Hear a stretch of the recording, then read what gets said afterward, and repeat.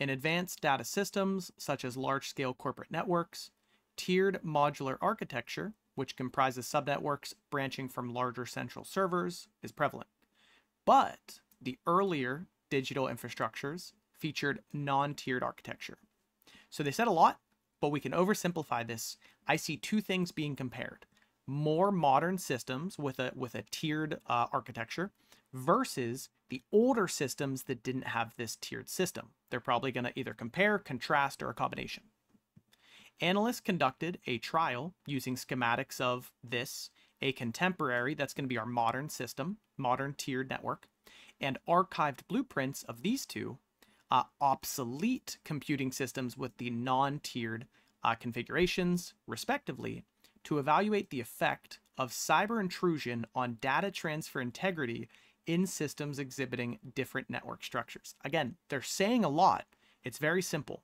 They're taking our two systems, the new tiered stuff and the older not tiered stuff, and they're simulating cyber intrusion to see how it affects data transfer.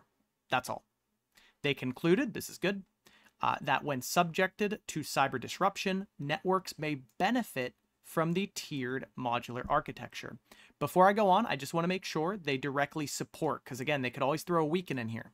They want us to support this. All I have to look for in my answers is that my modern tiered system did better against cyber intrusion than the older not tiered system. So let's change color up here.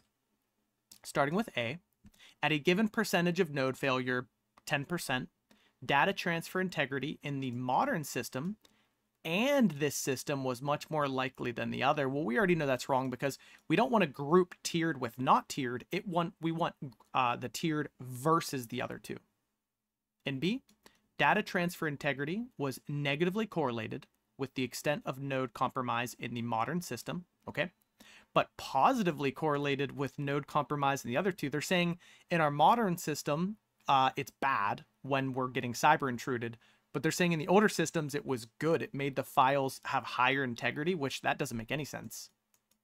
In C, in our modern system, decline in integrity was directly proportional to the extent of compromise, okay? But in the older systems, integrity declined disproportionately rapidly as node loss increased. So they're saying in our newer systems, there's like a normal amount of damage during a cyber intrusion.